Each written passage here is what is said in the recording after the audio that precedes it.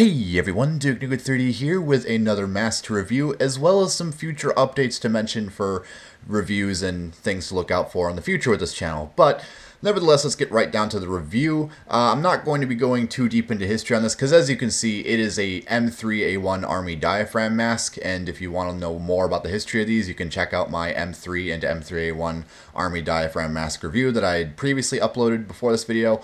But today I just want to go over this kit because it's special, because not only is it in mint condition, but it also has a few features and accessories that my previous M3A1 diaphragm does not have. So let's get right into it. So I was actually not anticipating on getting this kit. I saw that there was a really cheap unissued M3 diaphragm on eBay, and so I was kind of keeping an eye on it, and I noticed some morons were doing early auto bids, and it's like, you know what, I'm just gonna bump these guys up. And you know, I wasn't fully anticipating on paying for this thing, but yeah, I every time one of these boomers auto bid on this dang thing like 4 days before it actually ended, I just went ahead and bumped it all the way up to their maximum auto bid, and lo and behold, I ended up winning this thing. So that's a bit unfortunate, but at least I have a mint condition M3A1 with a few features that are not present on my current M3A1 because this is a later contracted mask. So let's start off here with the face form, which you would obviously expect to see with the mask, being that it is unissued. I do not have the retaining cord that it would have been wrapped with to keep it inside, but you know, nevertheless, I have the face form, and these are a bit hard to find on their own. So that's pretty much that. It's made out of a fiberboard material with several tacks holding the various pieces into shape. And there's really not too much else to mention about this. All it really is just a fiberboard face form to prevent the mask from getting deformed while it is in storage or packaging.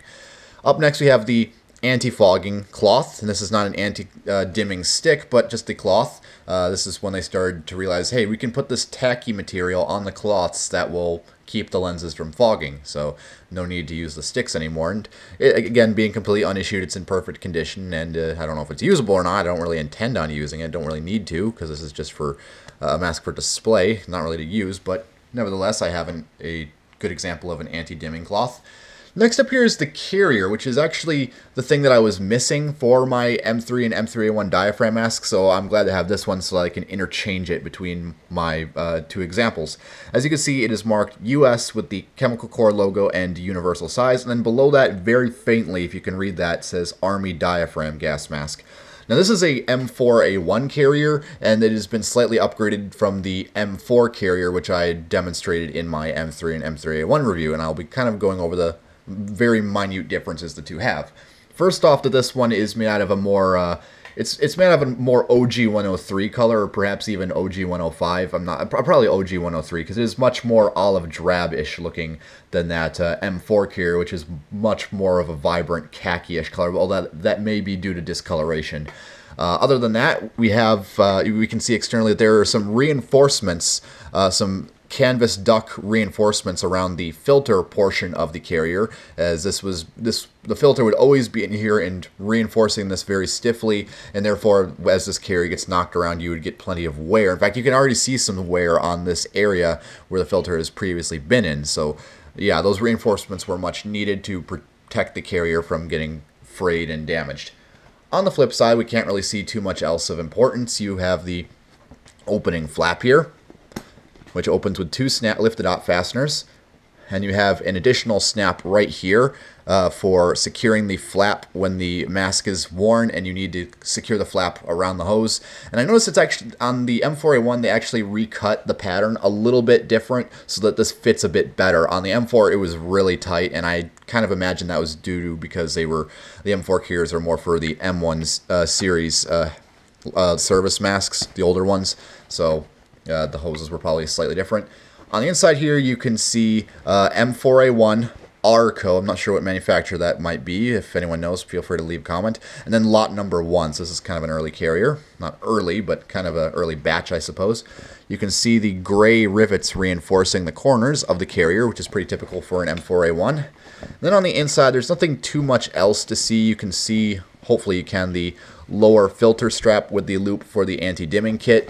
And another thing they changed from the older M4 is that there are two separate straps for the filter, instead of just having a lifted-out snap right here and a really long strap that goes across, there are 2 straps which meet halfway across the filter, and it is much easier to install that way. Another interesting thing to note about the internals of the carrier is that there's a small pocket right here towards the bottom, and I would assume maybe this is for a waterproofing kit or maybe something else. I'm not entirely sure what this little pocket would be for. It doesn't seem to fit any known accessories for this mask, such as the individual blister agent protective cover or the M1 waterproofing kit. Anything like that I doubt would fit in here, so if anyone knows what this little pocket inside of here might be for, feel free to leave a suggestion. Moving on to the more interesting components of the kit, let's start off with the filter here, and I already said that this mask was mint condition, but due to age, it has caused some of the parts around the Y connector here to loosen, so the hose was easily able to be pulled off, and I'm going to be replacing the wire and tape on this hose. I have just removed it for the sake of, I don't know, just reasons, I guess. Make it easier to install and remove. But anyways, the hose, the M2 hose here is fairly pliable, very pliable. A little bit of discoloration, but nothing too serious. This is an unissued mask after all. Let's get down to the filter here, because this is the most interesting part for me, at least. This is an M9A2 filter, or MIXA2, I guess you could say, because this is still in that weird phase of US designations where we're using Roman numerals.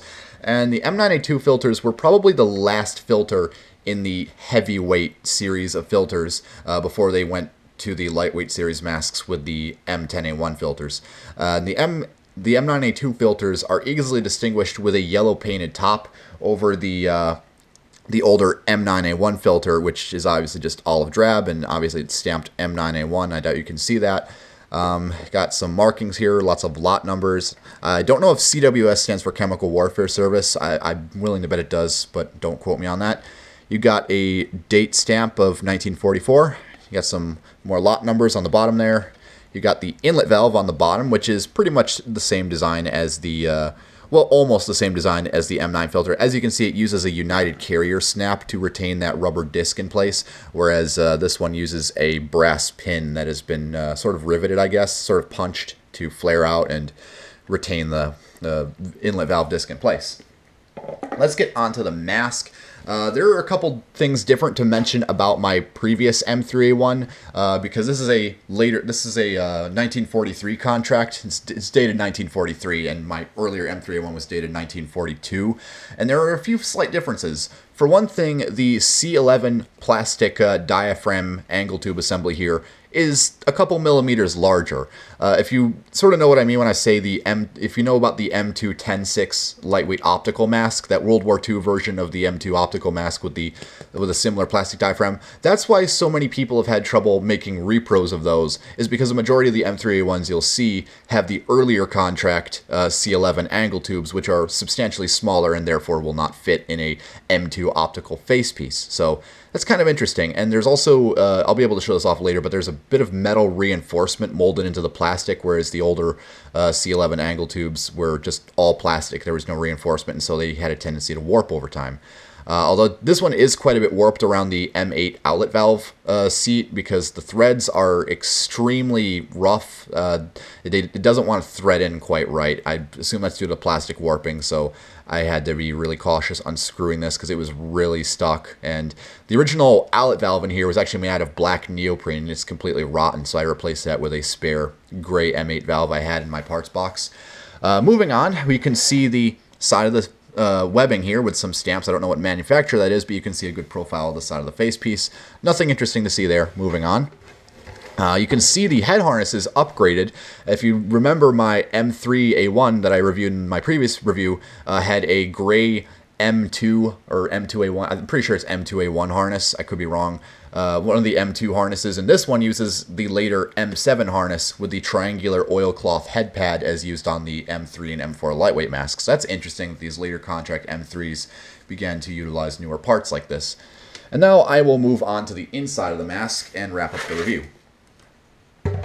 And I should also mention that Sometime after Christmas, I'm going to be expecting another visit from Moulage, and I'm going to be getting a ton of masks off of him as a part of a trade and a sale deal. And I'm also expecting more masks later on this month, not from Moulage as well. So keep your eyes peeled, and I'll be sure to keep you posted about that, and I'll tell you about that in just a moment here. But first, let's look at the inside here. As you can see, or hopefully you can see that metal reinforcement molded into the plastic that I mentioned before. And another thing is this gray speech cone. I noticed not a lot of M3 diaphragms still have this gray speech cone, so it's very interesting that mine, well, obviously mine will still have it because it's unissued, but I'm wondering if that's down to either a manufacturing error, or maybe they just didn't include them in early contract M3A1s because they thought they didn't need them, or maybe it got lost over time. I'm not entirely sure, but for all sakes and purposes, this one has it, and I'm very thankful because it's a good example of one, obviously. And then lifting that up, you can see the M8 outlet valve port below that. And there really isn't too much else to see. You got a nice texturing as always. You got the TISO deflectors aimed up at the cellulose acetate plastic lenses. And that is pretty much it for the mint condition M3A1 Army diaphragm mask. And as I mentioned before in previous videos, these were used into the 1950s, mostly for training at that point. A lot of them were repurposed for training, but this one is a mint condition example as it would have been issued in mid-World War II. So, that being said, I'll go over what I plan to get in the coming month. Pretty soon here, about next week, I will have access to or have in my collection an M3A1 heavyweight service mask, one of the earlier M2 series masks that I'm going to be restoring before I actually do a review on it. And then, of course, the visit with Moulage will accommodate me with several very rare masks, most of which to keep, but some just for me to tinker with and restore, which I will be making reviews on even though I do not own them. And here are the masks that you will want to be keeping an eye out for, aside from the M3A1, which I'll be getting here next week. I will be hopefully receiving a mint condition M1A1 service mask. I will be getting an Acme model number 6. I will be getting a normal Burel diaphragm mask, similar to the one I have, but I'm trading Moulage back the unpainted one that he had sold me before. So I will have a complete Burel diaphragm mask in the normal configuration to review. And I will be, let's see, what else am I getting? I'm getting several different things. I can't really remember them all off the top of my head, but there's going to be a lot of interesting things to see, and I'll keep you all posted on that. So anyways, that's about it. I'm Duke Nuker 3D. If you have any comments, questions, corrections, or concerns, drop them in the comments below. As always, Merry Christmas, and I'll see you all later.